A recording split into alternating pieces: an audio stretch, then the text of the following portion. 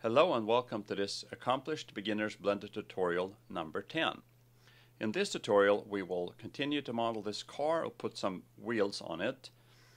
This is an image of the car with the wheels on it, and I'll go to a completely empty layer to start this process. We'll press Shift A to add a mesh object, a circle that needs to be 20 vertices. I'll go to edit mode by pressing tab and then alt right mouse, I have to have edge mode on, and alt right mouse click or A to select all of them.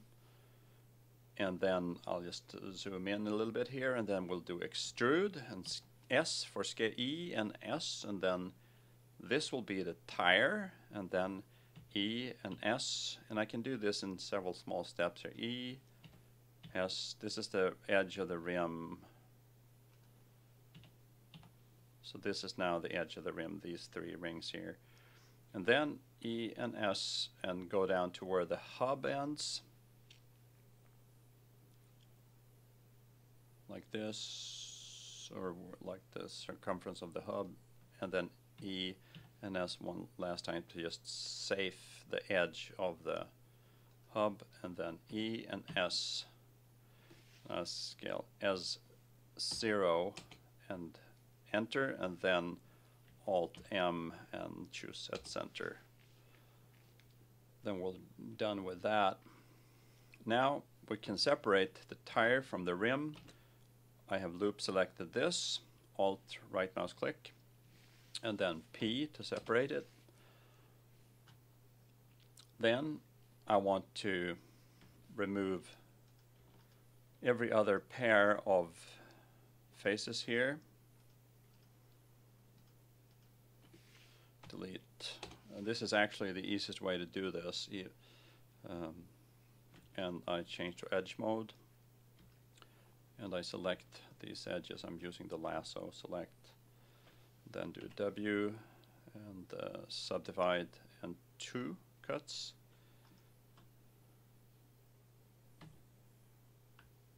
And then I'll just go around and select these like this, alt shift. I hold down alt shift and right mouse click, and then scale it out. And I show you why I'm doing this. That's because the subdivision surface modifier, if you scale it back, you'll see how that works. Like that, and then do the same thing with the inner ring scale. Just as such. Okay. Then we got everything we need to have. I'll change to face mode, select everything by pressing A, and then I'll press 1 to look at it from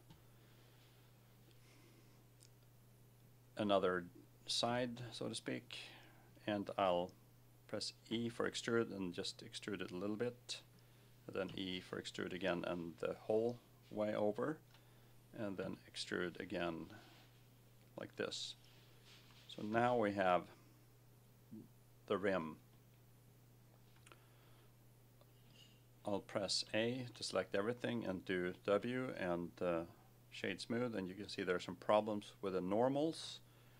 They'll be apparent if you turn them on, that you see that not all are the way they should be, so you press Control N, and that looks good. And I'll take the opportunity to add a material slot, and I have created a aluminum material, and I assign that just to have that done. And of course you can always, assign materials afterwards. So that's that part, and then we'll start with the tire.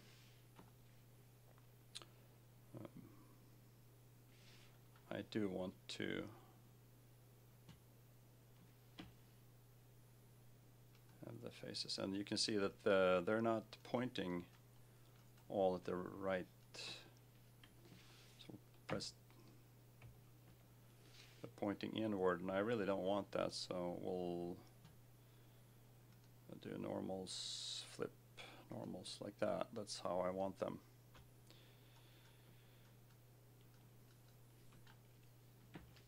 go over to edge mode and select the outer edge and do extrude and scale.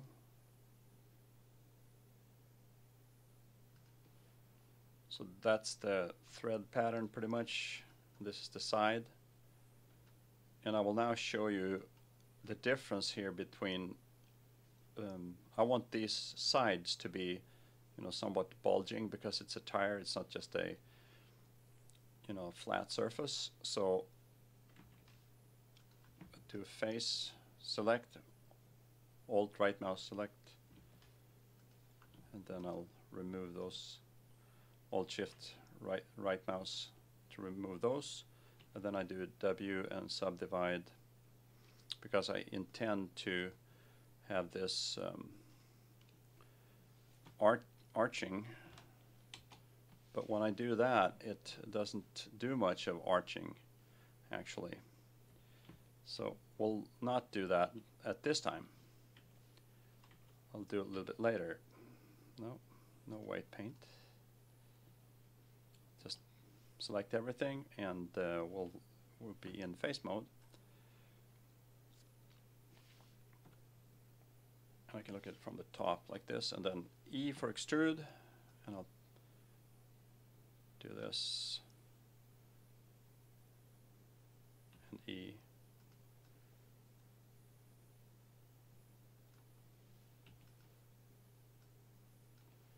There you go. And now, if I do the same basic thing here, I have Alt right now selecting those, and I do the same, hold down the Shift key to remove those rings, and then I do W, subdivide, and do 3 cuts, and I'll do smoothness 2. Then you get that effect that I was after.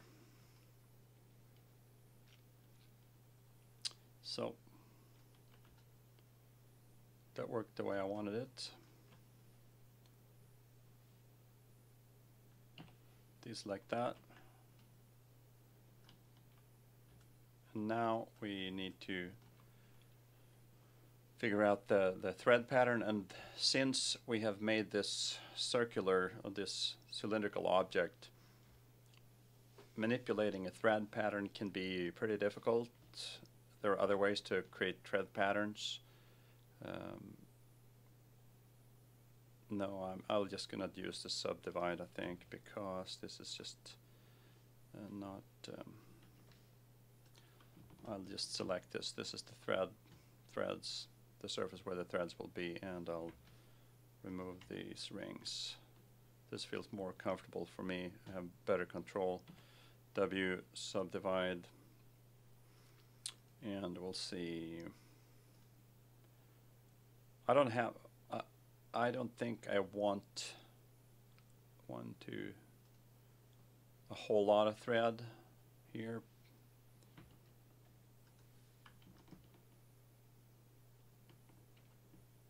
So I think I'll just do this.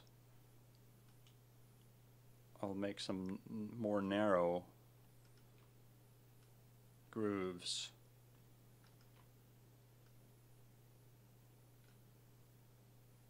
Because that's as much of a pattern that I really can afford in this scenario.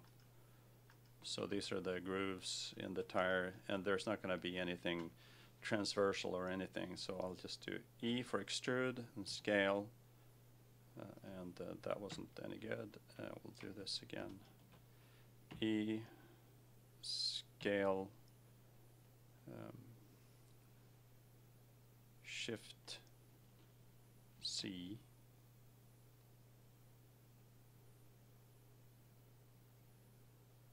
okay, that, and then E, S, Shift C again. There you go.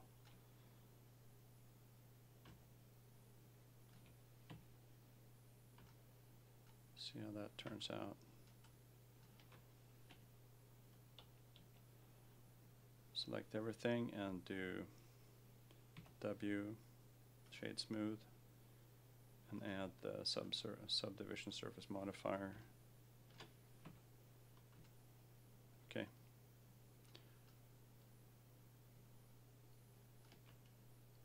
So I'll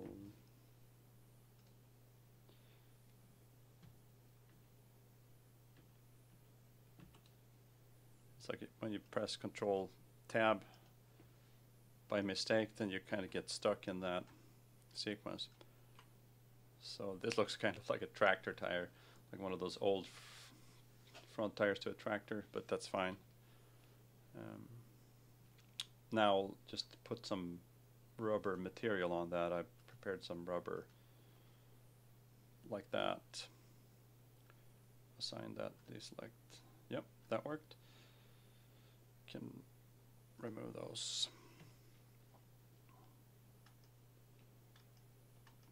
Both are selected, and we look at this from the top, and then I can move it out a little bit because now I know it's just straight under the car. So we'll turn on that layer 2. So now we have another tire here. So, and I've just put these tires underneath here. We can look at, I made some adjustments to the wheel wells, and in terms of, I'm not going to show that. That's just a matter of putting these, you know, now that's selected as a rotated X 90 degrees. Just duplicate it and put it in place.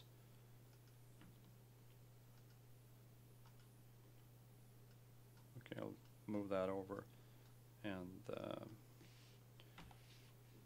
no, I think this is way too big actually. There you go. Yes, it is.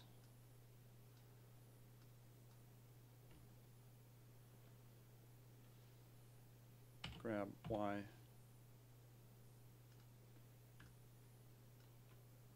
That works real good.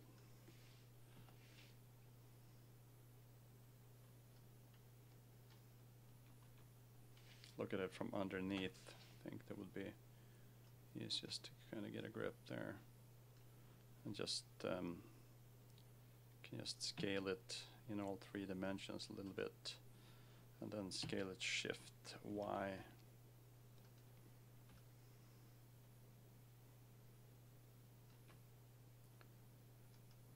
And of course, if you